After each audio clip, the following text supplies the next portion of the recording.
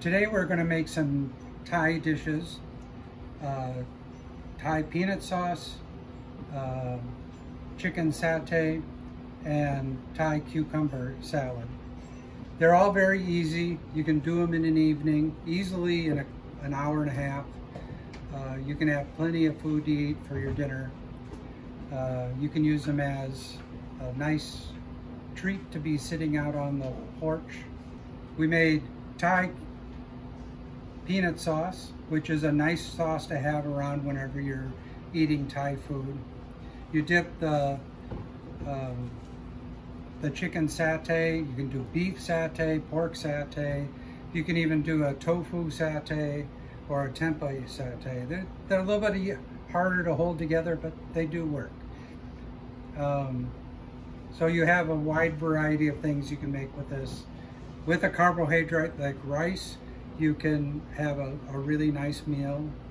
Because they're hot and they've got that little bit of a vinegar flavor to them, it's like having the outside springtime come into your summertime, which you should always have.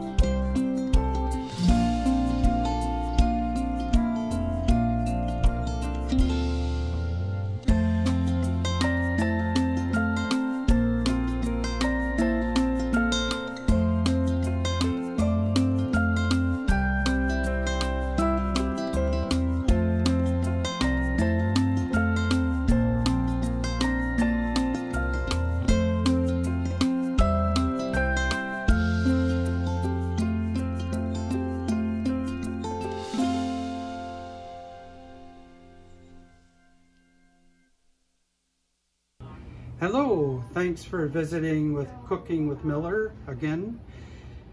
This is, I was looking in my garden and I noticed I have cucumbers, and the co-op definitely has some nice cucumbers. And so I was thinking of a nice summer stuff to eat, and it's going to be Thai cucumber and then chicken satay and a peanut sauce. It's a nice light meal that you can eat at any time of the day, and you can have each one of them separate. So we'll start with cucumber sauce. The cucumber sauce is equal amounts of water, which is, I have 1 cup of hot water, 1 cup of sugar, and 1 cup of organic rice vinegar. And that's the base for making Thai cucumber. I've tried other vinegars, apple cider vinegar and white wine vinegar, and they were all okay, but I did really like this rice wine vinegar better. So I've got 1 cup of hot water, 1 cup of the natural sugar, 1 cup of rice wine vinegar. And I've mixed it in this little container. And what the hot water for is to dissolve the sugar. You don't want little granules of sugar in this kind of thing, and it dissolves out really quickly. Then you put your sugar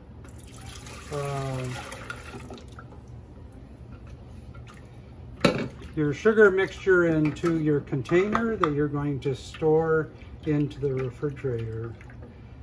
So then next goes in red onions. I like to dice them up. Now there's two ways of looking at this salad. You can look at it in terms of a fairly chunky onion and cucumber, or you can look at it as like a dressing that you put on your chicken satay. So we're going to do kind of fine dice of this red onion.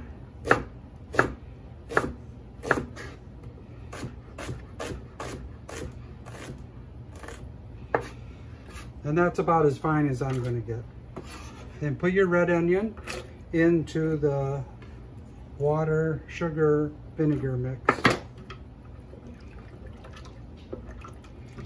And then you're going to go to the cucumbers. We have 3 nice English hothouse cucumbers. I'm nipping off the bottoms and tops.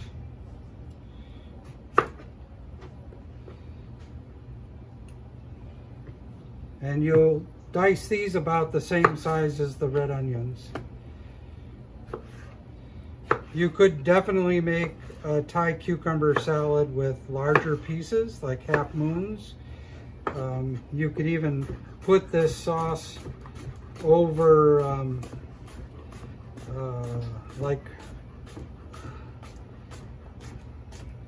I'll bring out a package of it in a second here.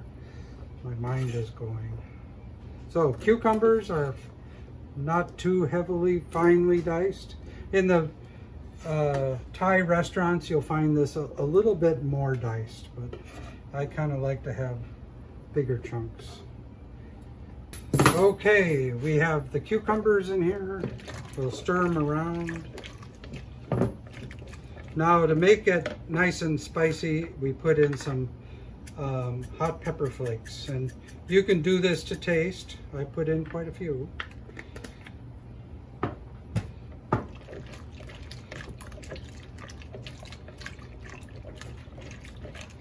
And then you want to give it a little taste to see if you've got that salt and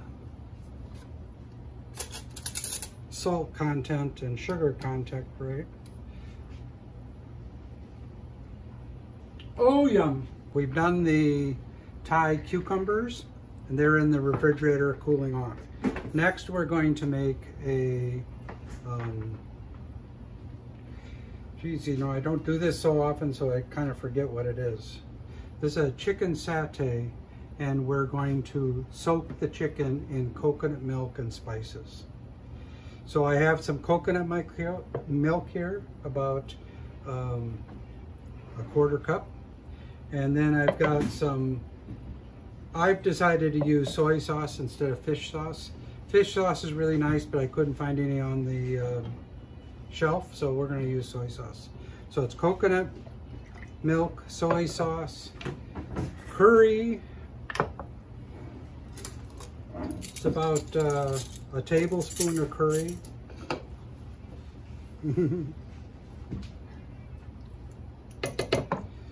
A little bit of salt, about less than a teaspoon. A little brown sugar. Sugar is what's going to let it caramelize. So we're going to use some natural sugar again. Ginger. This is the ginger. And what we're going to do with that is trim it out a little bit. You can use ginger that's in, you know, like pre-diced and soaked, or you can use fresh ginger. Fresh ginger will give you more of a gingery taste because it's fresh. There, we got most of that done up. Ginger is fairly hard vegetable. I usually don't use it because it is so hard and takes me a while to chop it up, but if you just chop it up into thin rounds and then chop that into matchsticks,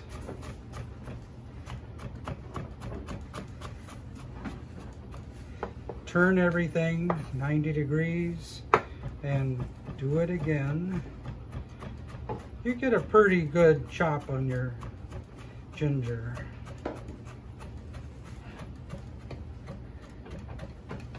What I'm going to do is, after I get everything together in here, I'll give it a little whiz in the food processor.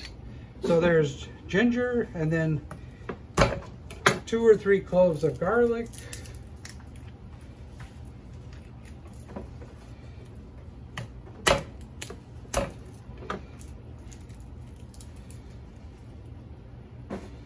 We'll get another clove of garlic here.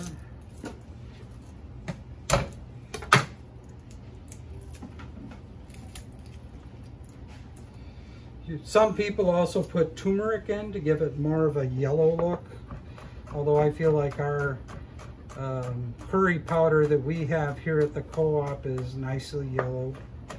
Okay, there's the garlic. Give that a little stir with your fork.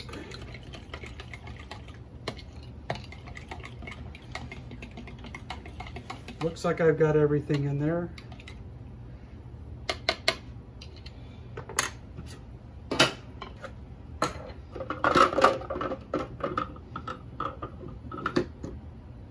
And then take the whole mess and whiz it up a little bit.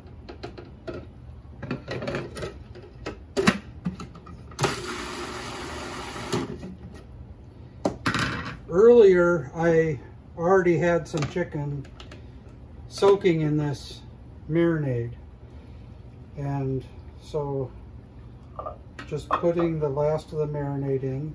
You can marinate this up for up to 2 hours or overnight. We're using breast meat.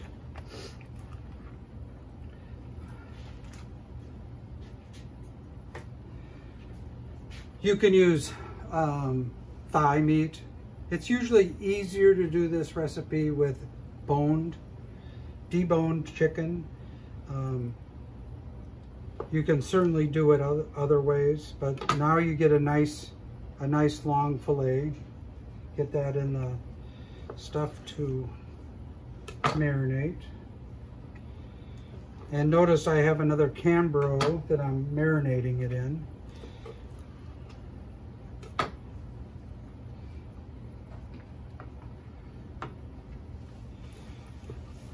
So I cut thin strips.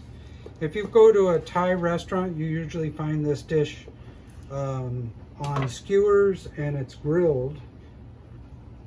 That's fine. You would just take a long strip like this and then just run a skewer through it, and so it looks kind of like an accordion. There he goes, 2 pounds of chicken and coconut milk, about a cup of coconut milk, the spices, and then you let it sit for a little while. Let's get some more of our juice in there, and I'll get a fry pan. The traditional way of doing chicken satay is on a grill. I usually do it in a fry pan because I don't have a grill at home. So I've gotten some olive oil heated up. You can use any, what do you call it, mild tasting olive oil. And what I always like to do before I do any recipe, finish in a recipe, is to start cooking some to see how they come out. So like in this case, we're going to cook one. Then we're going to find out what it's like. And if it passes our taste test, then we'll cook off everything. You could even probably cook this in the oven. So if you do it on a grill, you'll want to skewer it. In a fry pan, you can cook it just like this. I like cooking it to at least 165, and then I'm looking for color after that. So I like to have a little bit of a brownness on it. So never guess on the temperature. I mean, there's no reason to take a risk and guess. Always use the thermometer.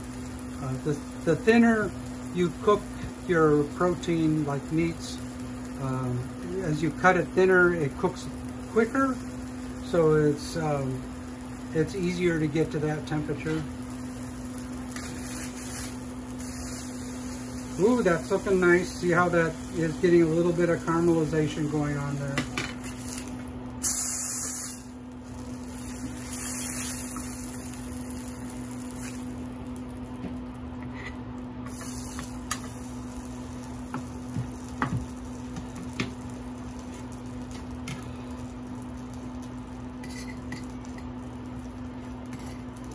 So you can see how the chicken meat is nice and opaque. It reached 165, so it's fully cooked. Now I'm going to try it. Oh, yum. Okay. We're going to take out some chicken.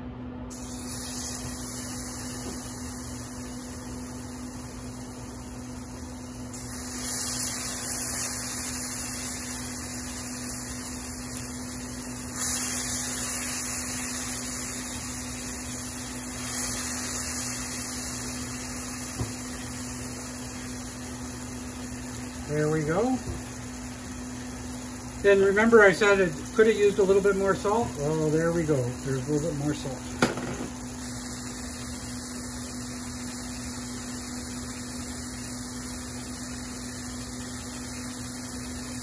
So some of these are done.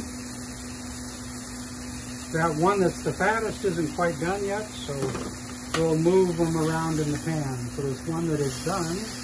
I'll put up the side. Turn them over again.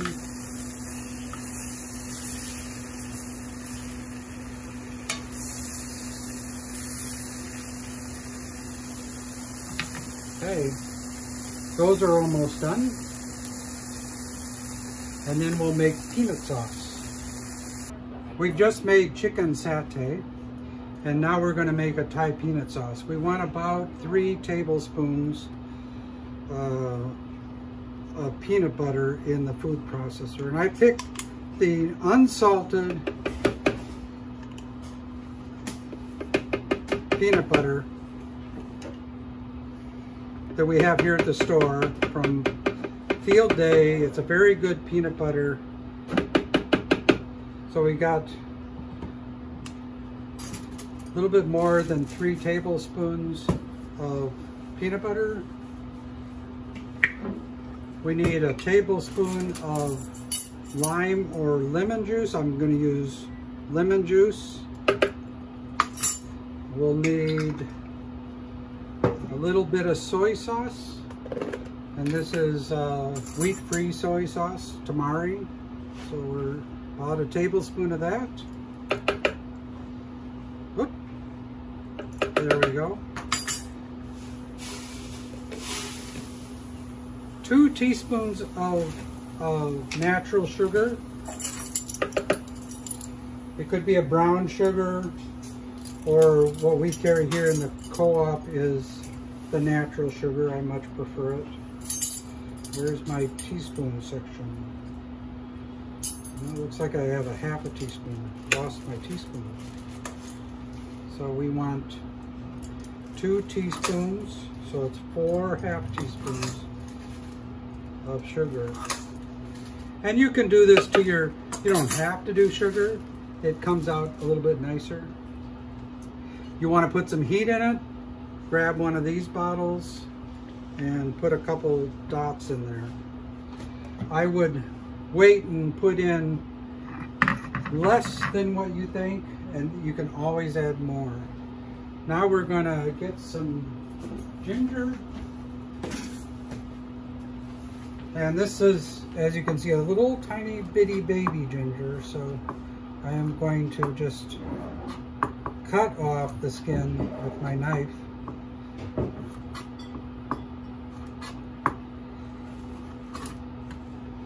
And then smash it like I would a garlic. See how that nicely smashed up, and then dice it with the knife. I usually don't use ginger at home because I often forget to get it. So we'll see how this comes out. You want this sauce to be dippable, so you might have to add some stuff to it. Now we'll turn it on and mix it up.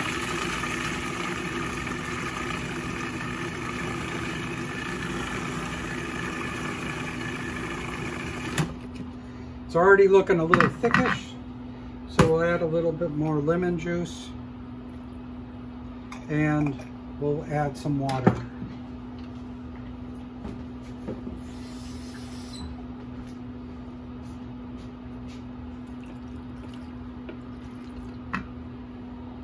So that was about another tablespoon of lemon juice and water.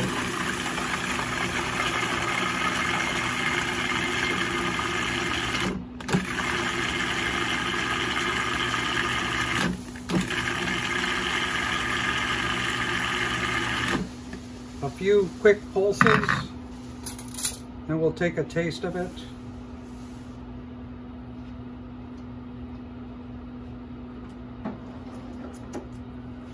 Ooh, that's rather nice. Now, you saw me put in a little bit of this. I think it could use a little bit more. So a few more drops of that. Maybe some more lemon juice. It's looking like the peanut sauce I've had at the Thai restaurants.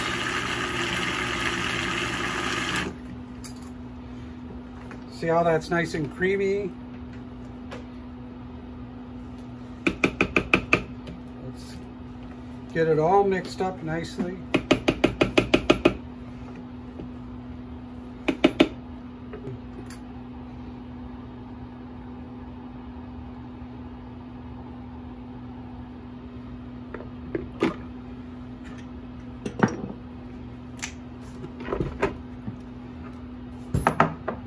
Okay, so we have our Thai peanut sauce, our satay chicken, and now we're going to grab some of our Thai cucumbers. Well, we have made 3 dishes tonight. They took less than an hour. You have the peanut sauce, a Thai peanut sauce, satay chicken, and a Thai cucumber salad. All these can be made into a meal. You can cook some nice basmati rice or jasmine rice and have this as the protein on the rice, the dipping sauce, and the Thai cucumbers alongside it. You can add stuff to the Thai cucumbers to make it more of a salad meal, or you can use it like we usually do in the Thai restaurants as a dipping sauce. So this is the summer. It's time to use your cucumbers. It's time to rustle down some of those chickens. And of course, it's time to eat peanuts. See you next week.